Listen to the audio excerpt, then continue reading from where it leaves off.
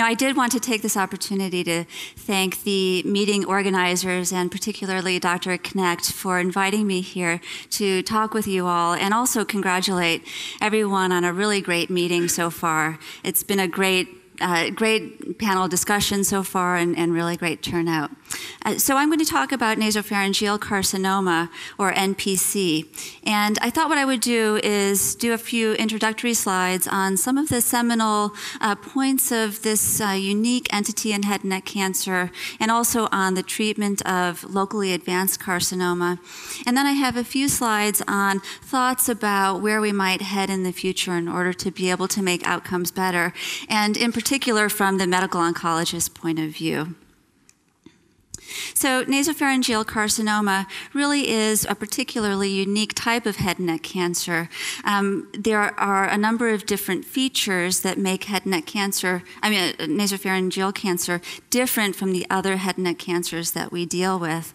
First of all, there's this interesting endemic pattern of disease where throughout the world, there's a band of increased incidence of nasopharyngeal carcinoma, particularly in southern China and Southeast Asia.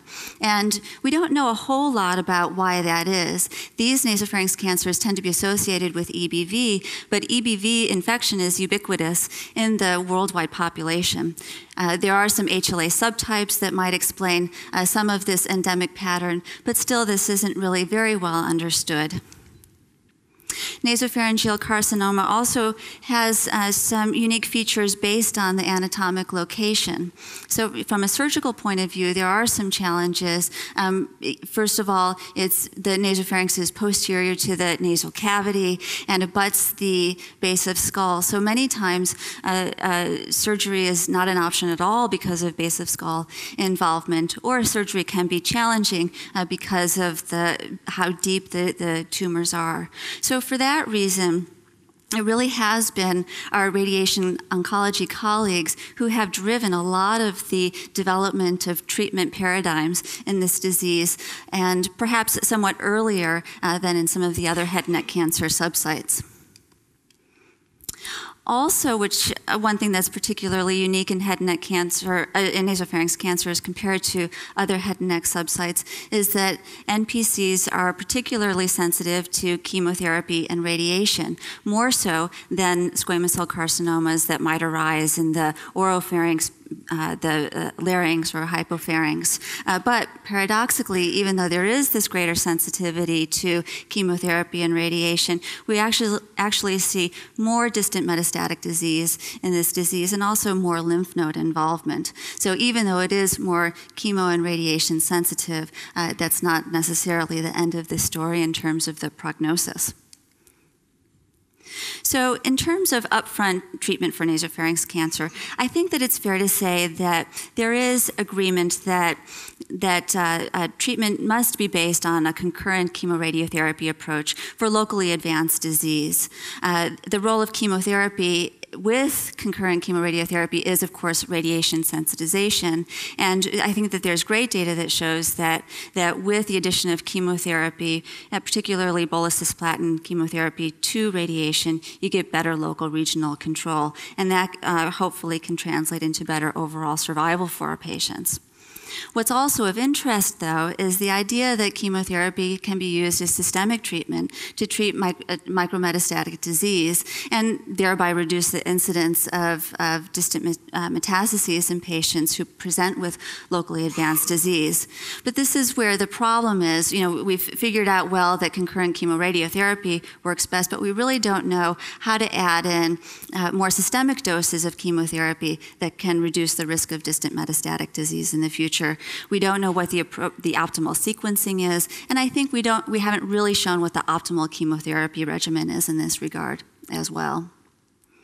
So there are at least 15 randomized controlled trials looking at chemotherapy and radiation in nasopharynx cancer. And then there are 4 meta-analyses that have been performed as well. But even with this great abundance of data, still there's no broad consensus on exactly the best way to take advantage of these two treatment modalities. Some of the problems have been that we have inconsistent results from very similarly designed studies. And then also the studies across the world have involved very different patient populations. There's a variable EBV association with nasopharynx cancers, as I mentioned. So in the North American population, much fewer nasopharynx cancers will be caused by EBV compared to in Asia. And then also that is associated with differences in the dominant histologies. So there's the WHO histologic criteria for nasopharynx cancer. WHO type 1 cancers are classic squamous cell carcinomas. They tend not to be associated with EBV. Those tend to be much more common in Caucasian populations, such as the North American population. And WHO type 2 and 3 are less and less well-differentiated carcinomas, and those tend to be very frequently associated with EBV infection in the tumors themselves. We also have, in the clinical trials that have been done to date, a wide variation in the ethnicities involved. So we don't really know how a North American population is going to respond to chemotherapy as compared to an Asian population. And there may be ethnic differences in how different populations handle different chemotherapy agents that can explain some of the troubles that we have in figuring out how to best treat these patients. And then lastly, there have been a number of different treatment regimens that have been studied in these 15 randomized controlled trials, so it's very difficult to know for sure which the best chemotherapy regimen is. There have been big differences in radiotherapy as well as the technologies have evolved. So, no longer are patients being treated with the old types of radiation therapy. 3D conformal radiation is probably done in many places. IMRT is certainly going to be done wherever it's available, and now even proton therapy is becoming more and more common in nasopharynx cancer. So there's been a great deal of evolution in radiotherapy.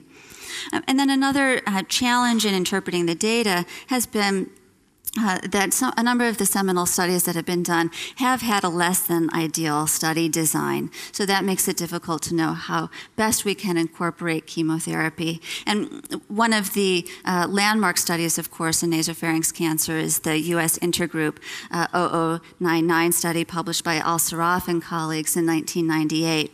So this study design randomized patients to radiation therapy alone versus radiation therapy plus bolus cisplatin, followed by 3 cycles of adjuvant cisplatin and 5-FU.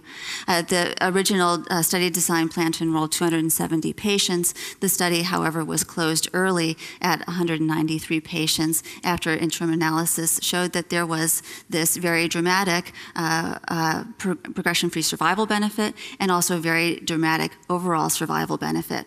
So that at 3 years with the chemoradiotherapy arm, 78% of patients were alive compared to 47% with the radiation alone arm. So the study was closed early. The results also were notable for improvement in local regional control and also a decrease in distant metastatic disease in the patients who had received the chemotherapy. So this study has really set a precedence for future studies, as well as a very common approach, at least in North America, to the treatment of nasopharynx cancers. There are, however, several caveats with the intergroup study. It's really not the perfect study design, unfortunately, because the way that the chemotherapy was added with both concurrent chemotherapy and adjuvant chemotherapy. So we really don't know, do you need to have the adjuvant chemotherapy at all to attain the benefits? And is there any additional benefit to the addition of the adjuvant chemotherapy, or is the concurrent bolus cisplatin enough?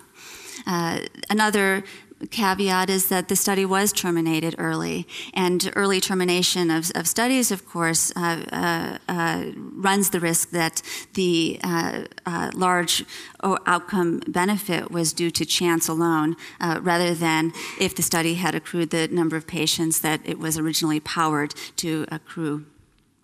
Another point is that the radiation therapy alone arm of the Al-Sarraf study did perform a little bit worse than you'd expect, with less than 50% of the patients alive at 3 years. And then older radiation therapy techniques were utilized in this study that perhaps might account for why those patients didn't do quite as well as expected. But that's been one of the questions in terms of interpreting the final results. Another big problem is that this was a North American study, so many of the patients had the WHO type 1 nasopharynx cancer that's not EBV associated. So is it really fair to extrapolate these data to the wider worldwide population in which the majority of patients will have EBV positive nasopharynx cancer? And then lastly, with this design, patients are given adjuvant cisplatin and 5-FU chemotherapy after receiving chemoradiotherapy to the head and neck area. And here's the problem with adjuvant cisplatin and 5-FU in nasopharynx cancer. You're trying to give cisplatin and 5-FU, which is particularly toxic to the mucosa, in patients who are coming out of chemoradiotherapy looking like this. So this severe mucositis that patients get with chemoradiotherapy, I think, limits what you can do with an adjuvant 5-FU-based regimen. And this was seen in the Al-Sarraf study, where only about 50% of patients were able to receive the adjuvant 5-FU as it had been prescribed. Another issue that has muddied the waters a bit in terms of how to best approach locally advanced disease is that subsequent confirmatory trials have actually been contradictory. So there are two very good, large Asian studies that have been done, one out of Singapore and one out of the group in Hong Kong. Both very similar studies looking at patients with WHO type 2 and 3 disease, so obviously mostly EBV positive. And then both studies compared the bolus cisplatin plus radiation followed by adjuvant PF to radiation alone, as in the Al-Sarraf study. Now, there were some slight differences in the patient populations in these two studies. The Singapore study had patients who had mostly T3 or T4 disease or N2 or N3 disease, whereas the Hong Kong study had fewer very large primary tumors and more patients had locally advanced disease based on their nodal status, but otherwise they were similar in their patient populations. The results, however, were not similar. So there was a statistically significant 3-year overall survival benefit in the Singapore study, which was very impressive. However, that was not seen at all in the Hong Kong study. And again, if you look at the rate of distant metastatic disease, again, the chemotherapy patients in the Singapore study did better than the patients who received radiation alone, but those results were not duplicated in the Hong Kong study. So these two confirmatory studies really haven't done anything to confirm the use of the Al-Sarraf regimen in nasopharynx cancer after all. So we also have data from meta-analyses. This is the largest meta-analysis that was done by the meta-analysis collaborative group out of the UK. And basically the question of this meta-analysis, done in 8 trials, almost 2,000 patients, was to determine whether there's benefit to adding chemotherapy to radiation on survival in nasopharynx cancer. And indeed there is. There's a small 6% absolute survival benefit to the addition of any chemotherapy at 5 years in this patient population. They also teased out whether you get the greatest benefit from concurrent chemotherapy, adjuvant, or induction chemotherapy. So if you look at the hazard ratios for concurrent chemotherapy, which are right here, overall, there's a statistically significant benefit to the addition of concurrent chemotherapy. And you don't see that with the addition of induction chemotherapy, which is here, or the addition of adjuvant chemotherapy that is here. So the authors of the study concluded that chemotherapy added to radiation does indeed yield a small statistically significant survival benefit in this patient population, and it looks like that benefit is primarily from concurrent chemotherapy. However, again, I think that there are some caveats here.